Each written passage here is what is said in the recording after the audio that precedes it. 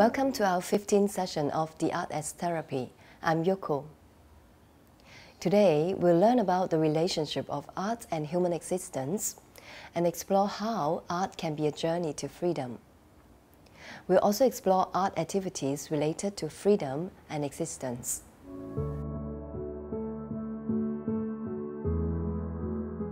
In history, art has been an integral part of human existence. Art is food to our soul. Early humans made art as a part of their life, such as cave art for religious or spiritual purposes. Some were believed to be vital to their everyday existence. Nowadays, we continue to make art for leisure, enjoyment, critical thinking, and contemplation about life events, our surroundings, and lived experiences. Art can help us to portray how we perceive or feel our world.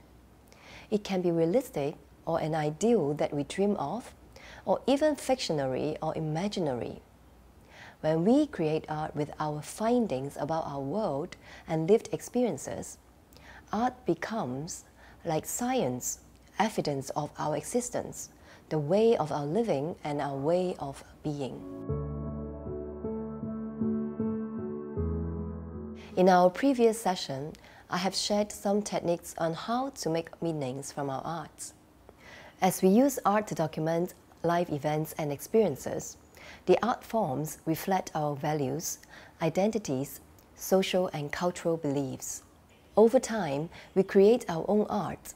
At the same time, we take reference or appreciate other people's art.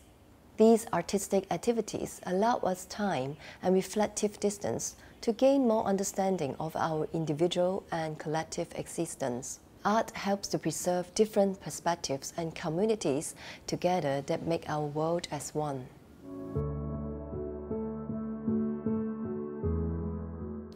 When we make art, we have the total freedom to imagine, create, deconstruct, or recreate our expressions which are free of judgment or others' interference.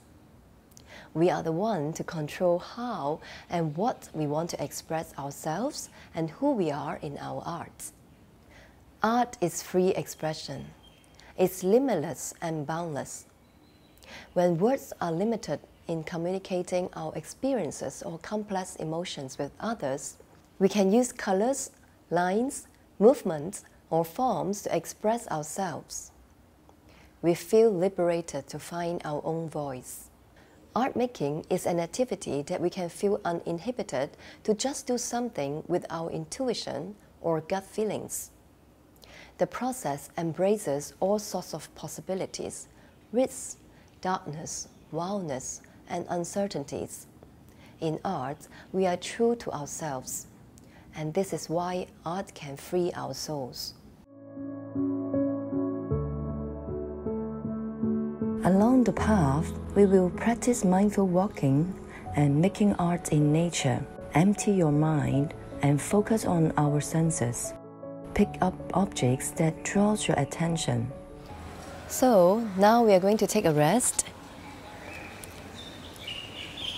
While we are taking a rest, we can do this breathing exercise.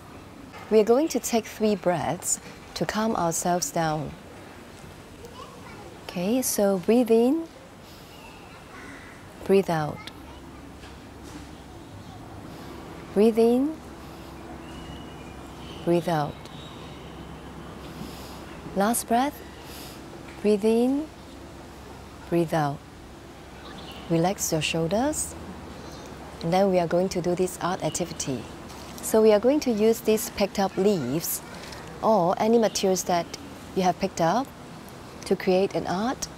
You can create a symbol or a shape that represents your here and now feeling. Notice what comes up in your body, your sensations, your feelings. Take a look at the objects. Notice what are the changes that happen during the process. After you have finished, say thank you to your art silently. And then you are going to leave them here and tell yourself it's okay for them to be here. You're going to leave them at a distance. And now we will continue to walk. And while you're walking, remember to breathe.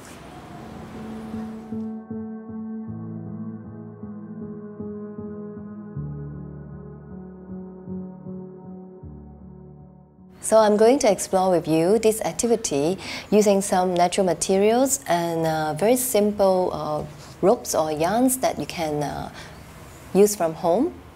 The idea of using these natural materials that I picked from a park, because I was inspired by how things exist and how things never last, like lives.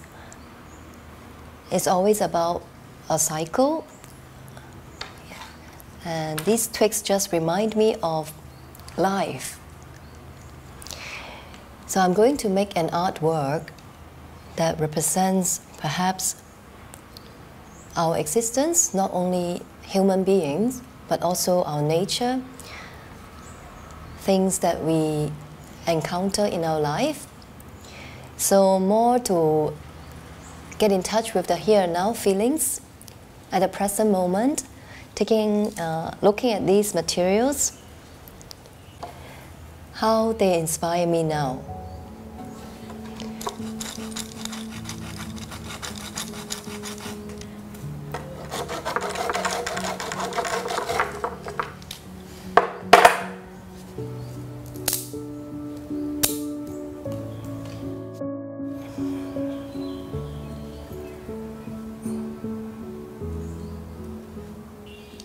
So now I'm just trying to see how I'm going to put these together,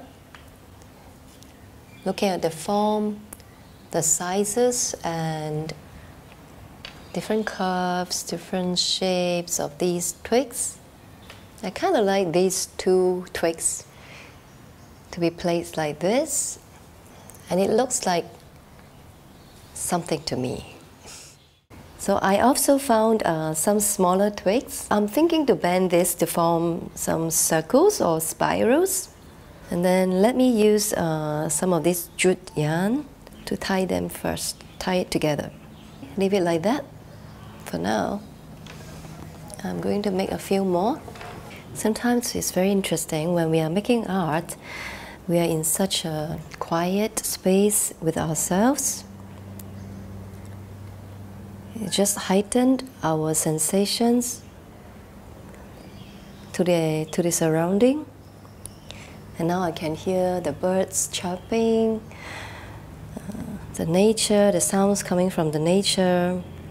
So I have finished making some spirals or some circular forms that I feel like making them using the smaller twigs.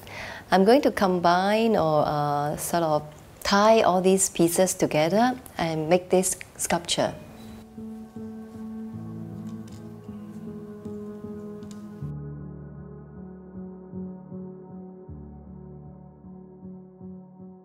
So I have finished this artwork, a sculpture that is made of natural materials, the twigs and some jute yarn. During the process, I was thinking about my own existence. The twigs, when I first formed it, it looks like a fish. So it kind of reminds myself that my heritage. My father told me that he used to flee from his own country and he swam miles across the ocean to where I was born. So whenever I swim, when I was under the water, I remember my father told me about this, his experience. So yeah, I wonder, I also have a part connect to the sea. I myself came from my parents, their stories, their experience, and it seems that the sea has a special connection with me. And so today I have created this sculpture that looks like a fish to me. Yes. And you can always put it up on a wall or at one corner in your living space. And you can continue to work on it. We have come to the end of today's session. To summarize, we have learned about the relationship of art and human existence. We have also explored how art can be a journey to freedom. We also explored art activities related to freedom and existence. I hope you enjoyed the session. See you next time.